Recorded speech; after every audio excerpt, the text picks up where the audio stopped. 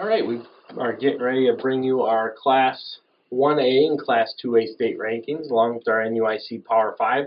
Obviously, to highlight our NUIC Power 5, we saw a big game in there with EPC and Dakota last week. EPC coming out with that 21-10 win as Dakota had a 10-0 lead before they eventually lost. Yeah. See if that shakes up the Power 5 a little bit here. We'll find out soon. Yeah, we definitely should. I mean, obviously we had some big games across Class 1A and 2A, but nothing really changed as far as the panel went. A lot of the teams that we had listed last week in our top 10s across both 1A and 2A were winners this week. Especially Nashville beating DuQuoin there. Yeah, Nashville with the big win over DuQuoin, 29-20. That was a big win for them for sure. DuQuoin ranked number 10 in Class 3A. Right. And Nashville, obviously, being ranked in Class 2A or getting votes anyway. But I mean, we had them ranked in our Class 2A panel. I'm glad the AP could finally jump on board there. Yeah, right. Another big one too was Salt Fork and Bismarck-Henning. Bismarck-Henning won that game 23-21. I know Bismarck-Henning is rated a little bit higher in the Class 2A poll than where we have them, and Salt Fork was receiving votes. Good game there overall. It'll set up a big matchup for Salt Fork this week as they get ready to play Fithian Oakwood, and the Comets are definitely They're good. They're good enough to give Salt Fork a game. They kind of underperformed at the beginning of the year, so they're not going to make the playoffs. But they can definitely change some of the seeding for what Salt Fork has going on there, That's right. which is a good thing. And that seems to be a pretty good rivalry there too for the conference, which is the Vermilion Valley, if you forgot back home.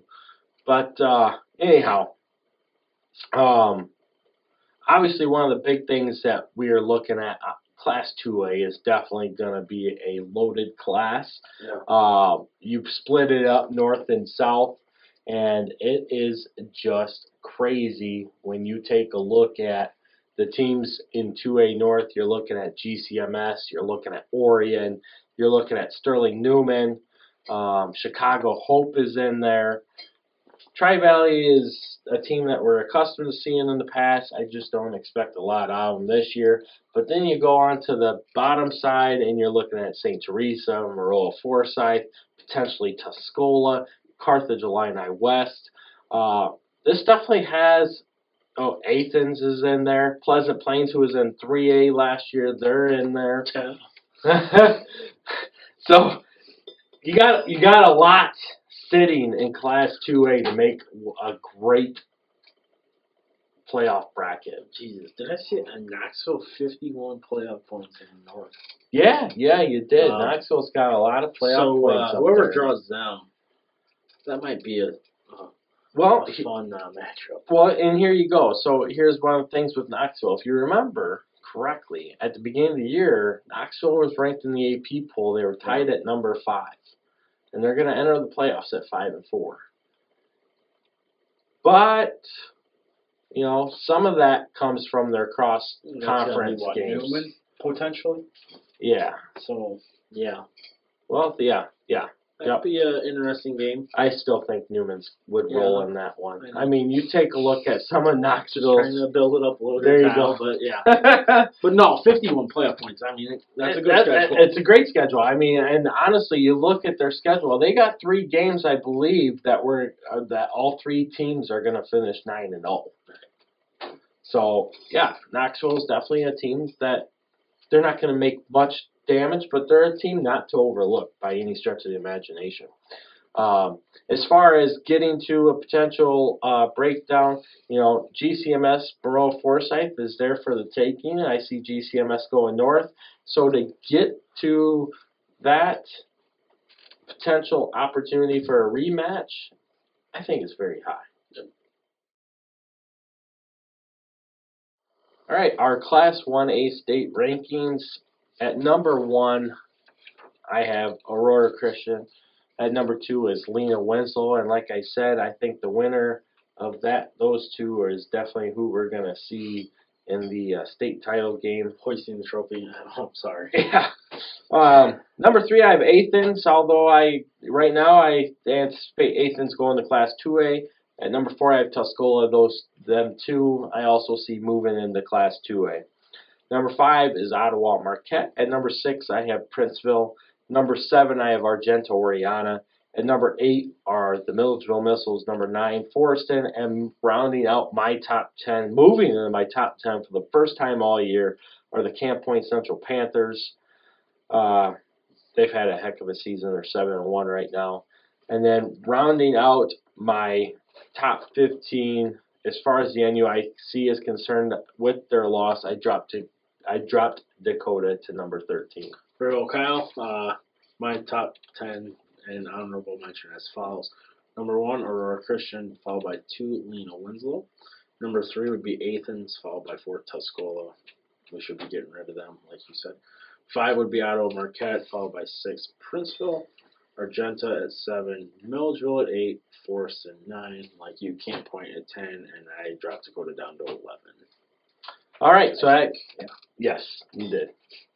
So that brings us to our Class 1A panel. At number 1, we have the Eagles of Aurora Christian and the speed camp there with the BBs.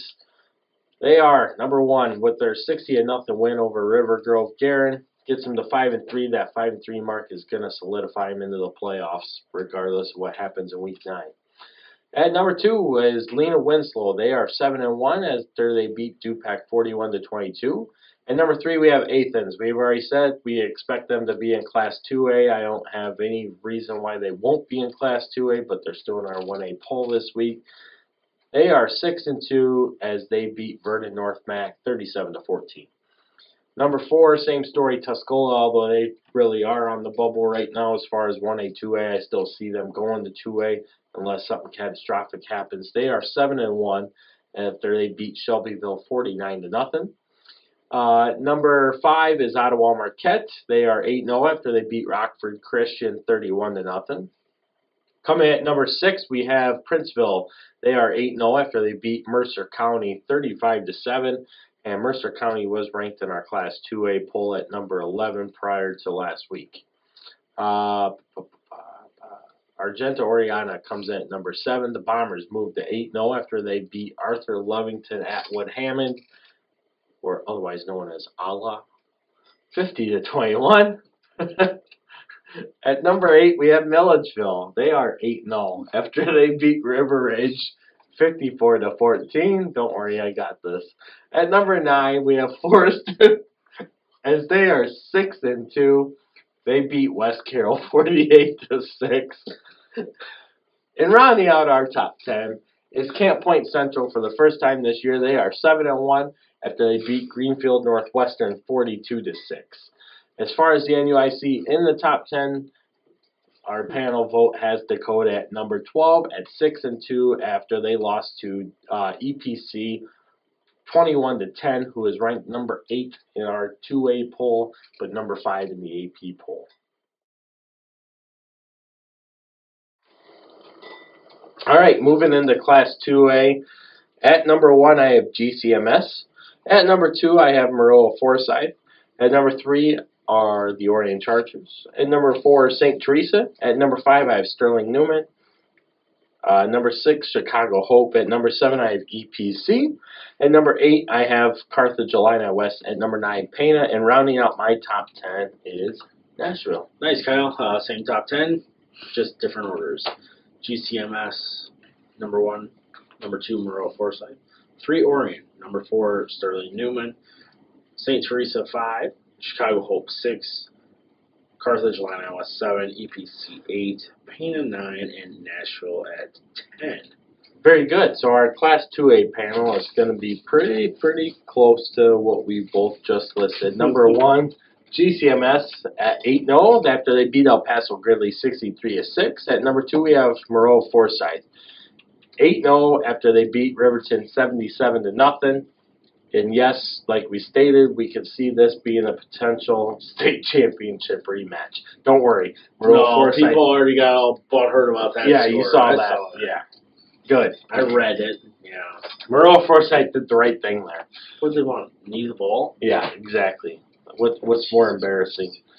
Anyway, number 3, Orion, 8-0 after they beat Bureau Valley 57-0. At number 4, we have St. Teresa at 8-0 after they beat Warrensburg Latham, who is ranked number 12 in our 1A poll, 62-12.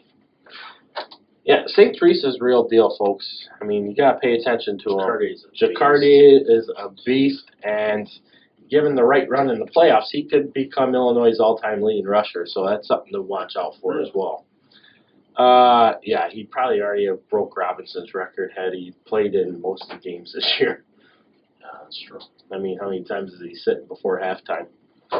Let's see, number 5, Sterling Newman. They are 7-1 after they beat Fulton 47-12. At number 6, Chicago Hope is 6-2 after they beat Westchester St. Joseph 48-8.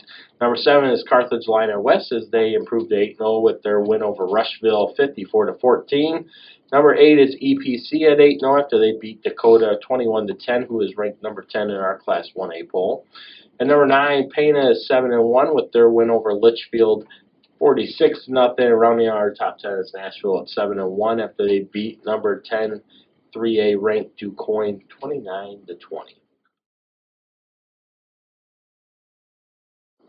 All right, our NUIC Power 5. Shane, we had some good games here, like we stated. Obviously, the big one to impact the Power 5 was EPC and Dakota, and I don't think it's going to have much of a change. At least it did not for me. At number 1, I stay with the EPC Wildcats as they improved to 8-0, winning the Northwest Conference title. Number 2 is Lena Winslow.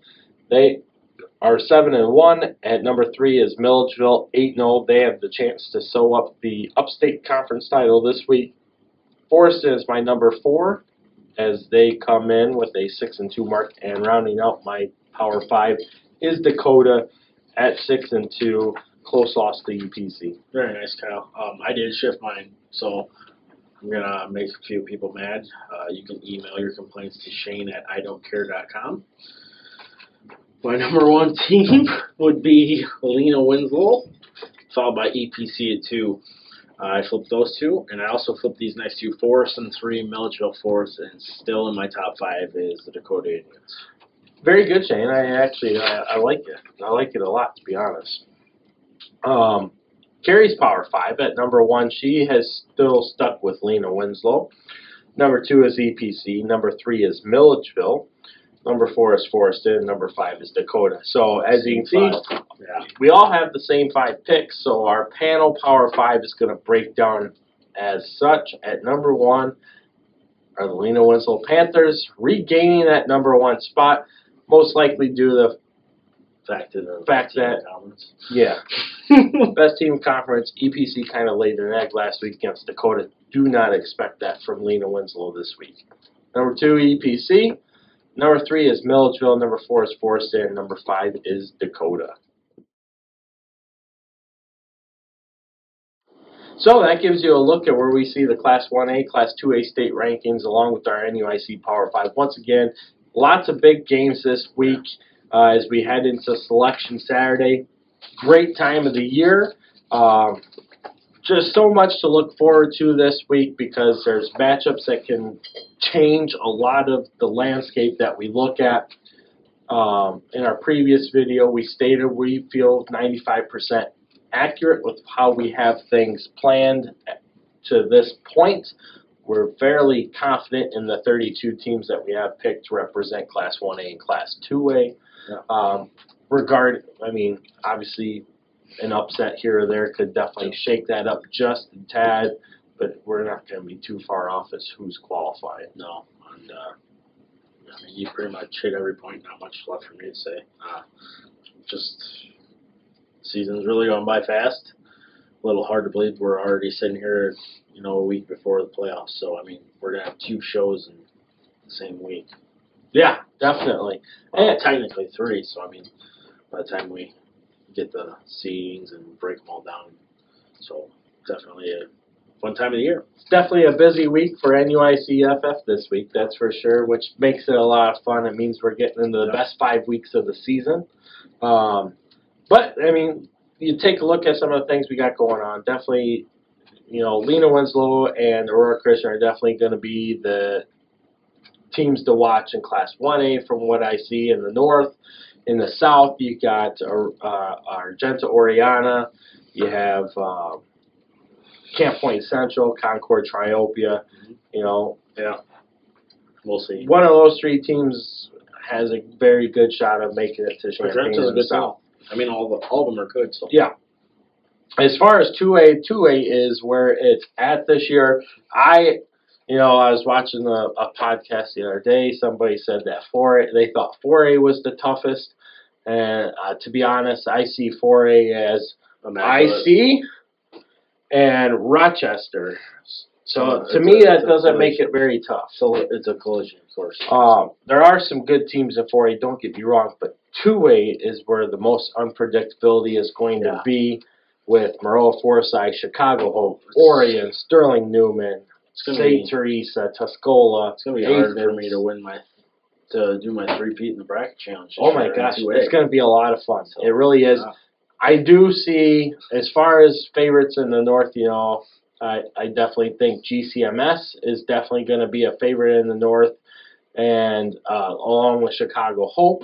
And in the south, you got to go with Maroa Forsyth. I mean, shit, they've been there 6 times in the last 9 years. Yeah. And then, you know, I would say right now St. Teresa is the one that you're looking at as far as who can get to where. Yeah.